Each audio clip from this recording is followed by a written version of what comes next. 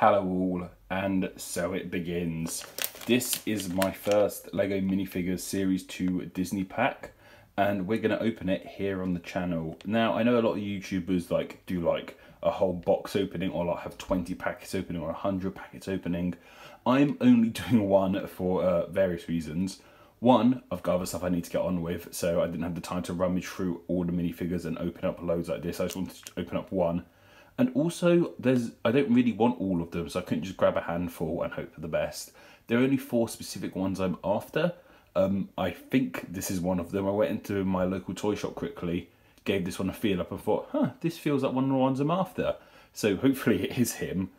Otherwise, I've just wasted some money. And that's another reason. I don't really want to waste money on these. Like I said, there's only 4 I'm after, and I don't really want to buy any extra other than that. So we have to do a lot of feeling. Fingers crossed this is one of them, so let's open it. I should have got some scissors, shouldn't I? I just went into this. Oh, sorry, headphone users. Fingers crossed. I haven't seen in it yet. Hey, perfect. It is one of the ones I'm after. So yeah, Hades was one of the main ones I really wanted to get hold of. He was a really easy one to feel out because of that massive leg piece. Well, if you can even call it legs, more like his tentacles. And perfect. So yeah, one of the 4 I'm after are Hercules, Hades, Sally and Jack. Because Hercules and Nightmare Before Christmas are 2 of my favourite films. Well, at least 2 of my favourite Disney films. So awesome. That's the start of our collection, our mini 4-part collection. Like I said, I don't really want to grab the rest of them because I'm just not into the rest of the movies. Not really into Mickey and Minnie, not really into DuckTales or Frozen or Aladdin. I like The Incredibles, but I wouldn't want just Ed and the Mole or Frozone. Hades, however, and Hercules and Jack and Sally would be awesome. So let's just get a better look at him, should we, quickly. As you can see, he's a really, really, really cool minifigure. One of the most unique ones I've ever come across. That head and hair piece are just one, so it all comes together. They used it for the Ghost Rider minifigure originally, and it works really well for Hades.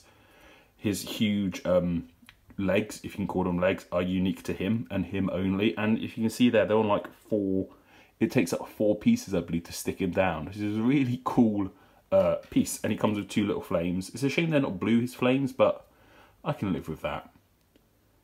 Let me try and get that on. That goes on like that.